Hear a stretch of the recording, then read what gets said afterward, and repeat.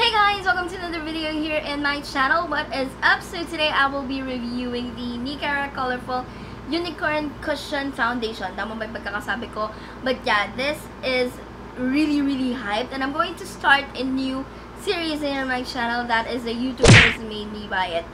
This is not a new series, you guys. A lot of YouTubers have been doing this one. But I figured since ang dami-dami nating local YouTubers na nagre-review and nagpapa-hype ng mga products, why not review them for you guys as well? And not really for you, but also for me. I really want to know what makes these products so hype up and if it will work for me as well. So I'm going to start it with this. This is the product that I mentioned earlier pa. I don't know bakit hindi ako nagsimula dun sa series and ito yung sinimulan ko. But anyway, this has been highly raved about a couple of YouTubers already. A lot of YouTubers actually. But I'm going to name the first YouTuber na napanood ko to, and she is a very good friend of mine. I love her so much. She's Jensa. If you're not yet subscribed, what are you doing? Bakit sa akin pinapanood niyo ako pero hindi kasi nakasubscribe sa kanya? But anywho, she's Jensa. She raved about this. Sa kanya ko na tong nakita, and if anyone who, kung sino man ang dapat na mag-review ng cushion na ganito ang itsura, siya yun, dahil this is actually her personality. Ayan, unicorn. Pero anywho, if you would like to know my thoughts about this product, then please stay tuned.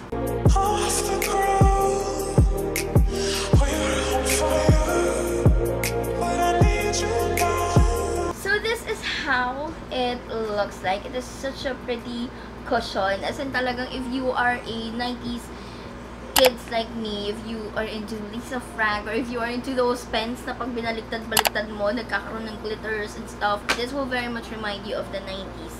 So, sobrang Lisa Frank siya. Sobrang Lisa Frank inspired siya for me. And ayan, it's so cute. You've probably seen this everywhere, like I said.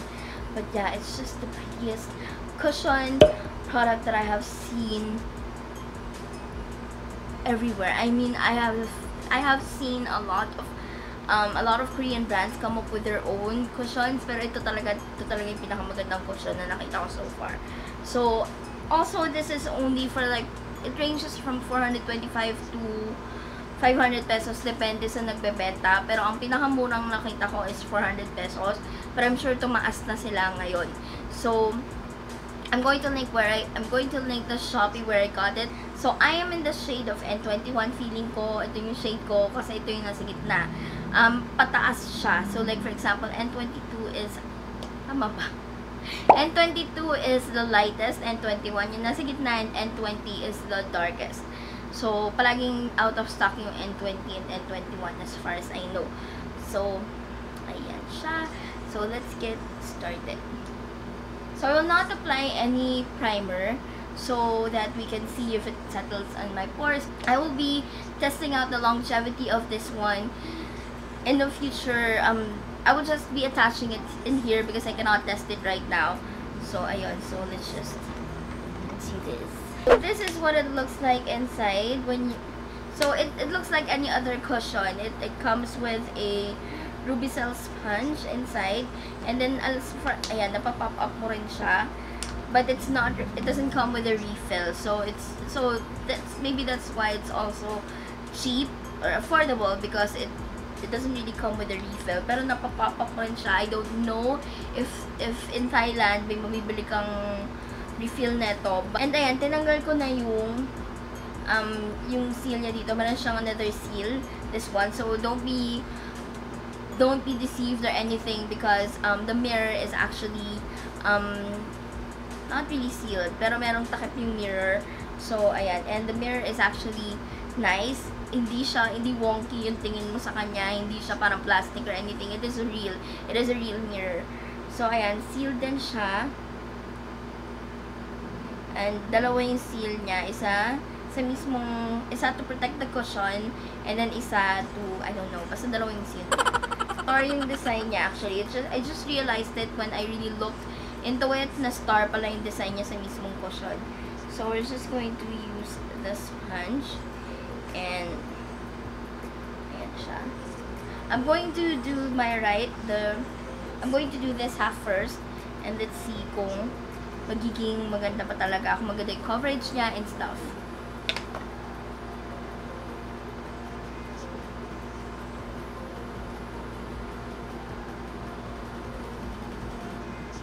By the way, that is shade 21.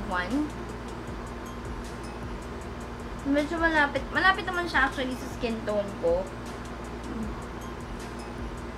It's yellow undertone. Ano ba yan? Ang buhok ko. Okay, to give you a further, ayan. That is shade 21 on my skin tone. So, pwede na.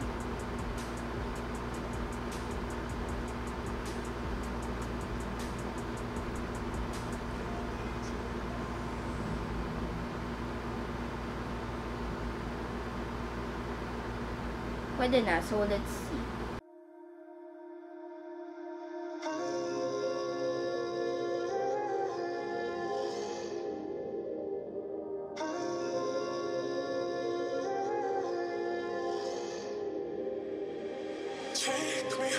I don't know if you can see it, but hindi na-cover lahat-lahat ng rednesses ko.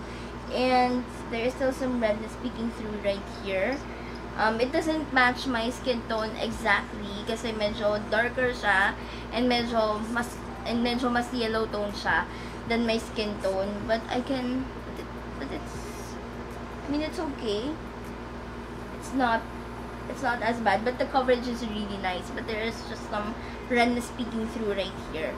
So we're just gonna go for another layer and then punta na tayo sa kabilang side. We're adding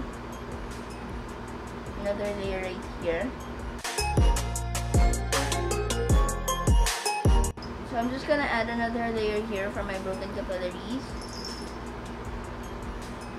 Minsan dun ko natitest ang longevity ng foundation ko or ng concealer ko. Kasi kahit na matino pa siya dito, lumilitaw at lumilitaw yung broken capillaries ko. Kasi kahit na gaano kaganda yung coverage niya, that's my cat. Kasi kahit na gaano kaganda yung coverage niya, yun nga, nagpa-fade pa rin siya sa area na yun. I don't know why. But, yeah, I hope I'm making sense.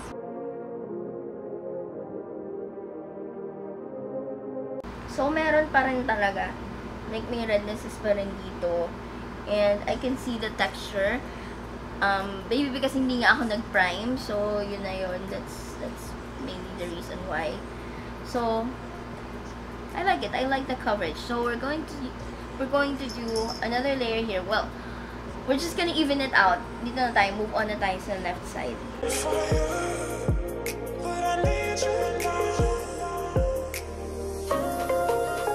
And there you go. I have already applied the single layer here in my left side. What I noticed firsthand or the first time is that, ayan, na-emphasize niya yung dryness ko here.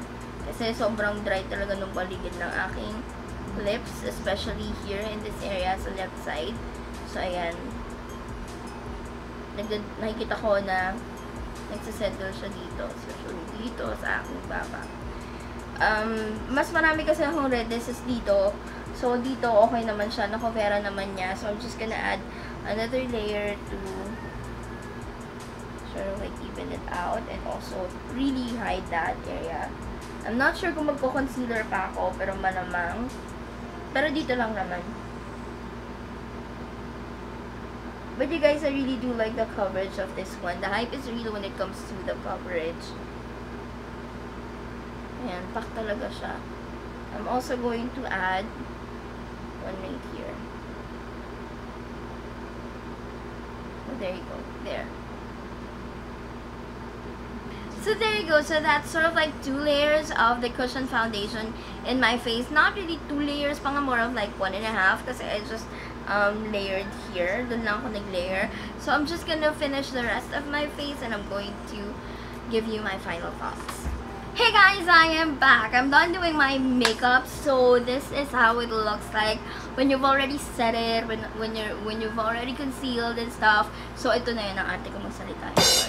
But yun, so ito na lahat yun. I'm done doing my makeup. I did use a concealer right after because I want my makeup to be fully packed because I'm going to film another video right after this one. But don't worry, when I do the longevity test, which you will see right after this footage, or which you will see a bit later, I will not be doing a full-on I will not be doing a full-on pack makeup. I will just be using this and this alone without the primer. I did not use a primer today though. Without the primer, without concealer. Ito lang talaga. Nahirapan ako sabihin nyo na. Ito lang talaga so that I can further show you and be honest with regards to the longevity. So, just first thoughts. Right off the bat, I will tell you guys that the packaging, with regards to the packaging, it's really nice. I really do love it. It's just, it's beautiful. It's beautiful. It's cute. If you are into that really cute 90s Lisa Frank vibe, then this is the cushion for you. This is one of the prettiest cushions that I have ever seen, and mura pa siya, you guys. So I really do love it. As for the details that is in this carton, it has the ingredients naman. The one that I don't see in here, unless malabo lang talaga yung mata ko, is yung container, yung pag it says the longevity right after you open it. I don't know what it's called, but I'm going to put in here a sign. But yeah, that's the only thing that is missing in here. But it says here that it was manufactured in October 2018 and it will expire in October 2023. That is 5 years. I really don't recommend that you use this for that long because it will just no. Another thing for the packaging, this one pops up out of the component. I'm not sure if this is again refillable. I'm not sure if you can buy this one individually. I will let you guys know. Anyway, as for the price, like I said, it varies from reseller to reseller. Some sell it for 420, 450, 460. Mine, I got it for 499 because the time that I got it, it was sold out everywhere. It was out of stock. So siya lang talaga halos yung nagbebenta. Wala si Chimiyuki, wala si Kikay si Maria, wala yung iba. And up to maski nga ngayon halos wala pa nito eh. Yung binilhan ko nito, siya lang yung merong shade 21 as far as I know. I'm not sure, don't take my word for it. But the moment that I got this, siya lang yung merong shade 21. So medyo mahal talaga siya. So yun, it varies from reseller to reseller, but if you ask me, it is still affordable. It's still one of the most affordable cushions that I've seen in the market today. As for the longevity, I don't know yet because like I said, I will be trying this out one of these days and I will be letting you guys know how it lasted on me without the concealer, without the primer, because right now I have a primer. No, I don't have a primer on. I have a concealer on and I did bake because I really want my foundation. I really want all of this to last because I will be filming another video. There's no, it doesn't smell anything in particular. Wala siyang particular na amoy or anything else.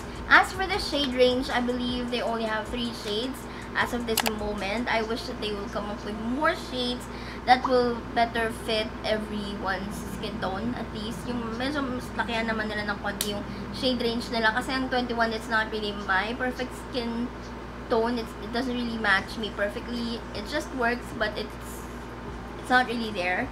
So, ayun. So, it's too yellow tone for me. Pero kaya naman. Okay naman. The coverage is really, really nice. Like I said, hands down ako sa coverage na ito. It does settle, however, on my dryness right here and also dito. Napansin ko na lang nung nagko-conceal na ako. So, those are my thoughts about the Nee Cara Colorful Unicorn Cushion Foundation. I hope that you enjoyed this video. Give it a thumbs up if you did. Follow me in all of my social media profiles, which I will be linking down below. Subscribe, you guys, and hit that notification button down below. That would really help me. And also feel free to comment, suggest, or whatever a future video that you would like me to do. Maybe a tag, a review, or whatever. It's just, you know, I'm open to all suggestions. And I love you guys, and I will see you guys in a later video. Bye bye. Hey guys, so now we will be testing the wear time of this Nee Cara Unicorn Foundation. It is March 29th, 11:58 AM as far as I know. Pero yun, so, ayan na siya. Ito na yung full-on makeup ko. Well, not really full-on makeup because I did not apply primer and also concealer. Tapos hindi rin ako masyado nag-powder. Konti lang para lang may kapitan yung contour and yung blush and yung highlight. Pero, ayan siya. Let me show you. I also tried using a brush, a flat top kabuki brush in this side. Mas ano nga siya, mas may coverage pag brush yung gagamitin mo. At mas dewy siya. But I evened it out using a clean Rubicel sponge. Pero yun nga, so far, bato nainis talaga ako sa eyeshadow na to. Right off the bat, I can tell you na, aside from, actually, nung first na tinake ko yon, yung video na yon, sobrang dry talaga ng skin ko. And right now, my skin is improving. So far, I really like how my skin is improving right now. A week after, ayan, wala na yung dry spots dito. Hindi skincare update to yet. Pero yun, so hindi siya nagsasettle dito kasi nga wala. Pero dito, meron pang konti. Hindi niya ganong na-hide yung rednesses. So, parang nakatatlong tapal ako para niya ma-hide yun. But anyway, like I said, we will be testing the wear time / longevity of this foundation, not a new review. So, I will be right back. Hey guys, so it is now 4:05 PM. I'm sorry I was not able to update earlier. So, ayan, tingnan natin siya. Parang wala naman ako there's no major difference. Yung nail polish ko. Hindi man ako nag-oil up so far. Kasi nga hindi naman ako oily. Pero, ayan. Nag-fade siya ng slight here. Kasi nga shinampo ako. So, understandable naman yun. Nag-fade rin siya ng konti dito. Kasi nga, nagpapawis ako dyan. So, ayan, may redness na dito na nagpipik. Tapos,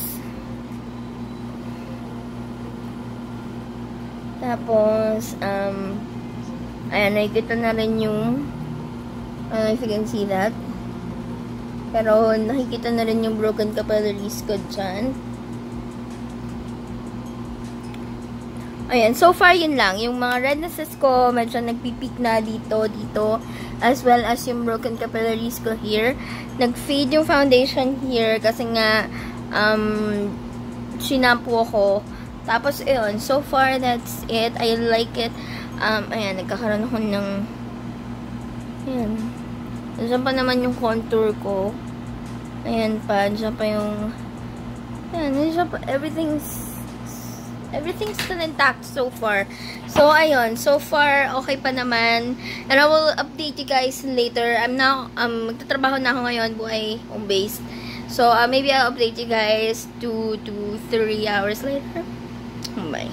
Hey guys, so it is now 7:40 PM. So, hindi ko na alam kung pang ilan ko tong update. But, nakalimutan ko sabihin kanina na, halos totally nag-fade na yung dito ko.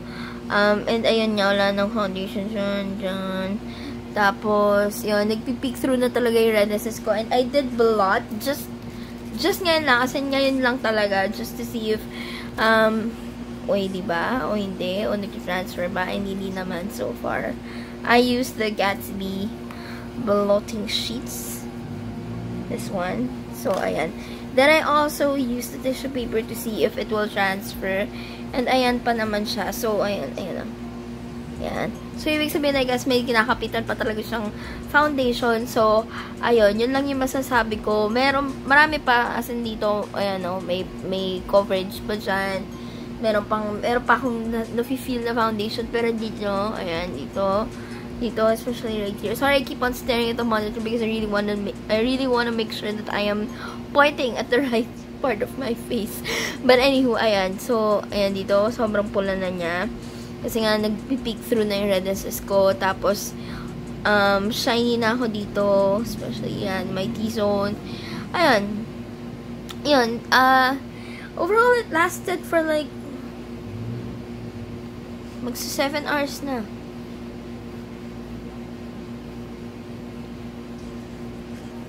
Hindi, sorry. Mag-8 hours na pala. My bad. Mag-8 hours na siya. So, I will let you guys know for my final update. I don't know kung sandali na lang yon or whatever. Pero, yun. Hey guys! Last and final update. It is now 11 ba? No. 10:37. Tatanggal na ako ng makeup maya-maya. Pero in fairness, hindi ko matimukha ko while I have this or while this is on my face. Kasi merong mga foundations na nangangati talaga yung mukha ko. I don't get any breakouts from them, pero nangangati lang talaga. Ano yun plus side yun considering I did not have any primer. Or maybe my skin is just really good these days because I'm trying this new skincare routine. But yeah, so let's just see.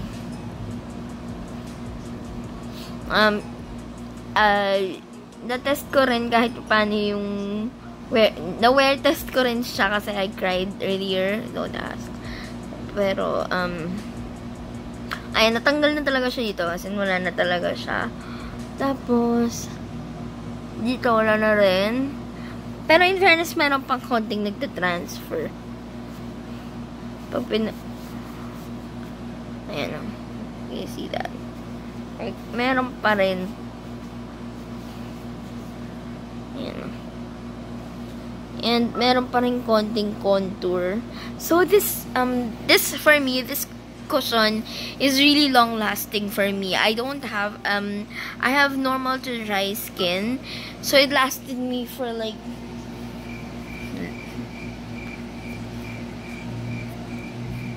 mag 11 hours na. So yun. So I hope that is like enough evidence for you to try it out. If you have normal to dry skin, this will really be good for you. I assume naman maganda rin siya for oily skin kasi nga nag-out of stock siya palagi. Ito na lang siguro yung susuotin kong cushion sa wedding kasi nga maganda naman yung coverage niya. Pero ayan, ito natanggal na siya. Tapos dito, tanggal na rin yung dito. Pero yung dito, kung saan hindi talaga, kung you know, but in fairness, you guys, I am in an air-conditioned room. So,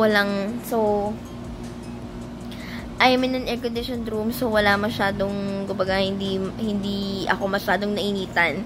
Hindi ko siya na-test sa ilalim ng init ng araw. Despite sobrang init niya yun. Pero yun yan, naka-aircon kasi ako. So, maybe that factors into the longevity as well. But yun nga, but still, I still look decent. I still look presentable. My foundation is still intact. So, yun lang. I'm gonna end this review and, nag-give ko naman na siguro yung final thoughts ko. I'm just gonna lay it right here. Yung pros and cons.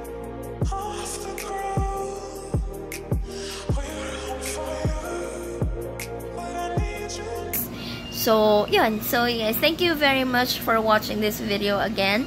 I'll be putting updates at the comments down below how it wears if you have a primer and if you really baked and everything. So, bye guys.